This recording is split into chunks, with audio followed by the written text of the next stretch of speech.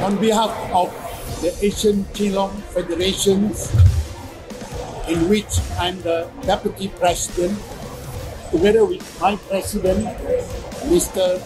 Yu Sonai, President Asian Chinlong Federation, and my colleagues Taufik Kui, Vice President of the Cambodia Chinlong Federation, and the rest of technical officers.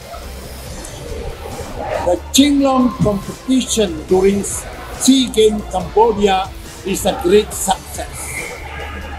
11 gold medals has been clicked off with Myanmar 4 gold medals, Cambodia, host country, 4 gold medals, Thailand 2 gold medals, and Laos 1 gold medal. Malaysia received 1 silver and 2 bronze. Total 11 gold medals. We are very happy with my technical team from Myanmar, Cambodia, Singapore, Malaysia, from Laos, Philippines, give a support.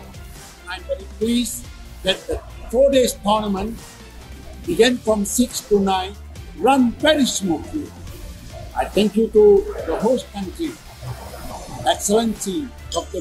Sari, and my colleagues, Mr. Kui Lik, Vice President of Cambodia Chinlong Federation, and all the technical officials, especially the referees, Samsul Radi, Zubair, who have come forward personally, thanking Yama, Sari, Cambodia, who give support. And this tournament run very professionally. Our thanks to Farid Halim, Deputy Secretary General ASTAF, who are also Chairman of the Staff Control Committee and Chinlong, with the introduction of body cam. We have come up with body camera for purpose to ensure that the referee done a good job, the player done a good job, they follow the governance of the game.